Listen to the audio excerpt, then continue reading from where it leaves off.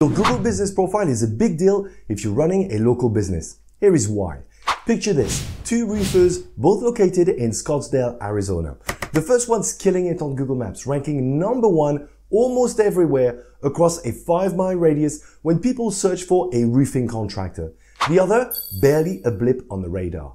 What's the secret sauce? It's all about making your Google Business Profile SEO friendly. In today's tutorial, I'm going to walk you through some top-notch SEO tactics that will make your Google Business Profile SEO friendly so it can reach the top of Google Maps super fast in 2024 and turn people who find you into customers. These aren't just random tactics, by the way. They're tried and tested, backed by my own experiences with my clients, but also by the brains of over 40 of the top local SEO experts worldwide. These guys manage hundreds of listings and share their findings in the annual local search ranking factor report, revealing what Google looks for when ranking businesses on maps and local search results. I'm going to use this report plus a couple of free tools to show you the quickest way to get your Google Business Profile to #1 on Google Maps so your listing can go from this to this. If you're ready to roll, let's get down to business. Alright, let's kick things off with a couple of cool free Chrome extensions that will help give your Google Business Profile a boost. First up is GMB Everywhere. It's a neat tool for checking out what your competitors are up to and getting ahead of them in search results. Next up is Plepper. It's a bit like GMB Everywhere, but provides some extra info to check the competition that GMB Everywhere misses. I put a link to both of these extensions in the description, so make sure you download them. Once you've downloaded and installed them, open up Google Maps and do a search. GMB Everywhere will show you some cool hidden details on each listing everyday searchers can't see. Meanwhile, Plepper adds a neat pop-up directly in Google Maps, giving you an overview of information about your competitors, which is really handy. We're going to use some of this info in a minute, but first, let's take a look at the local search ranking factor report to see what matters for getting your Google Business Profile to rank #1 in 2024. This report breaks down almost 150 factors that impact how Google Business Profiles rank, sorting them from the super important ones down to the less crucial ones. This list doesn't directly come from Google. It has been compiled based on a decade of top local SEO experts poking around, trying stuff out, and seeing what makes a difference in ranking a Google Business Profile. It's just pure gold. Obviously, we're not going to go through the entire list. Instead, we're going to zero in on the ranking factors that can make a big impact fast and with minimal fuss, starting with your business categories. Your business categories are super important for ranking on Google Maps, especially your primary category. It's the #1 ranking factor mentioned in the report. You might think choosing a primary category is a no-brainer, right? But it's not always that simple. Take this HVAC company in San Diego as an example. They could choose HVAC contractor, heating contractor, air conditioning contractor, or even plumber as a primary category since they offer all these services. They decided to go for HVAC contractor, which seems like a good fit, right? And if you search for San Diego HVAC, they almost always rank in the top 3 results within a 3-mile radius, which is awesome. But here is the twist. A quick keyword check shows that San Diego plumber is searched 4 times more often than San Diego HVAC. And if you search for San Diego plumber, his company is almost nowhere to be found. If this business decided to set up its primary category as plumber instead of HVAC, it could massively improve its ranking for plumber-related keywords in San Diego, which would help them reach many more customers in the process and make more money. To figure out what the best primary category for your business should be, consider doing some keyword research first.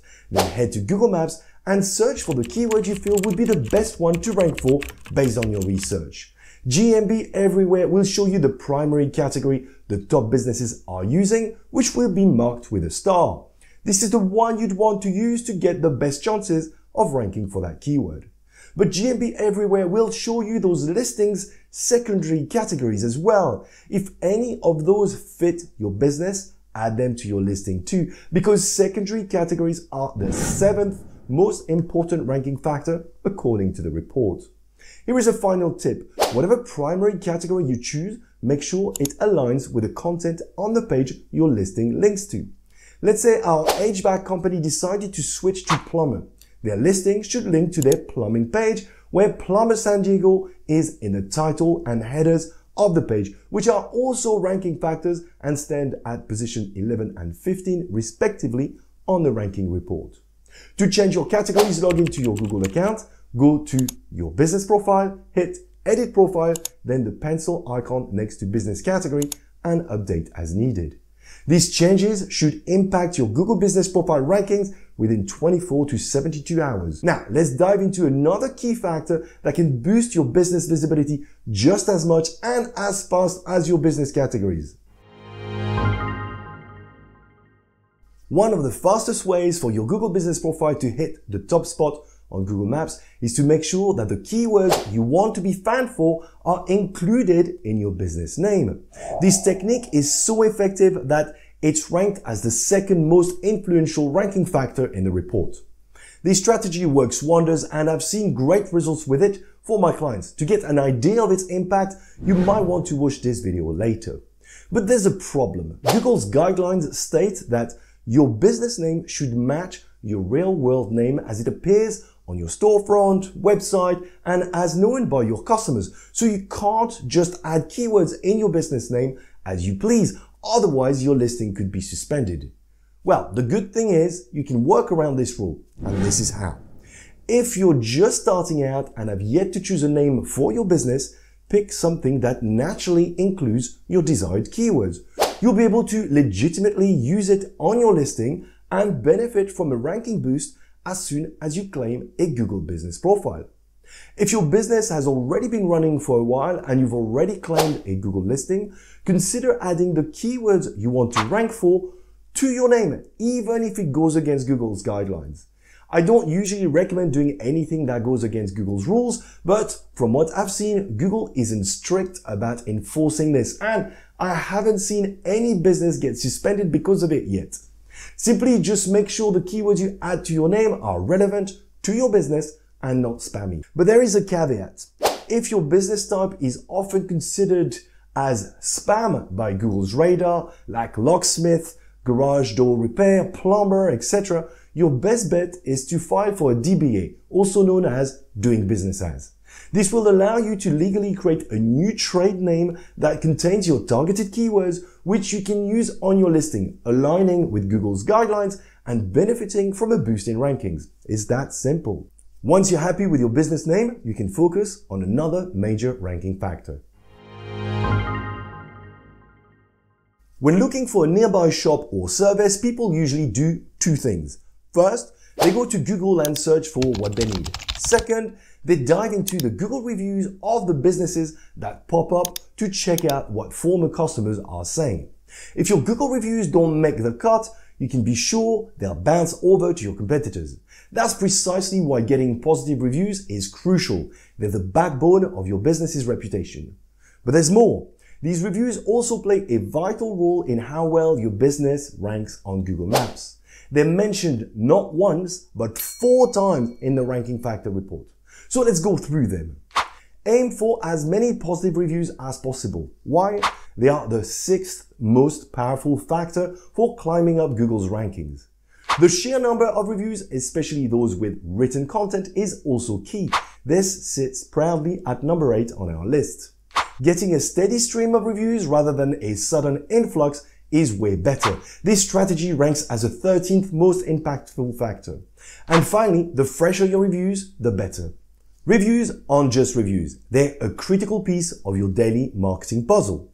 Make it a habit to ask every satisfied customer to leave a review.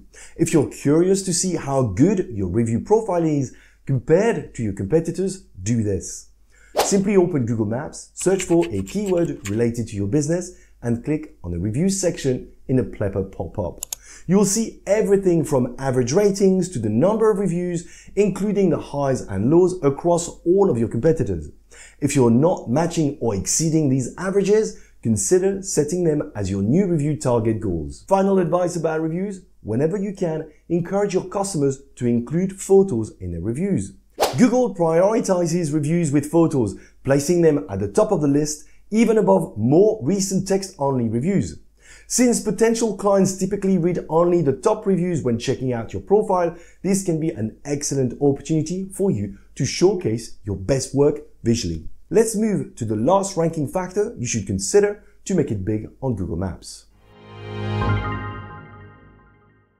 Predefined services are not in the ranking factor report yet, as it's a relatively recent discovery and wasn't included in the last annual local search ranking factor report. But I bet it will make the cut next time.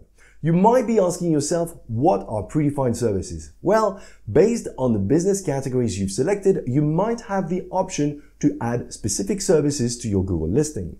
To see if this feature is available to you, log into the Google account you use for managing your profile. Once you're in the management interface, look for an icon labeled Edit Services.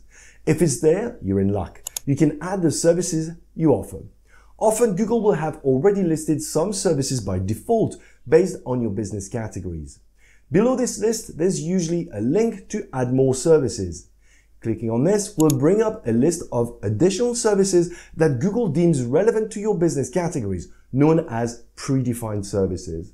You can select any of these to include in your profile, and don't forget to save your changes. Using this strategy means your listing could now be found in search results for those services in as little as 24 hours. Follow all the steps I have described in this video if you want to rank #1 on Google Maps. But remember, it only gets you halfway there. Why? Because your Google Business Profile is just one part of the equation for being found on Google. The other half is your website. In this video, I show you how you can 10 times your chances of being found by local customers via your website.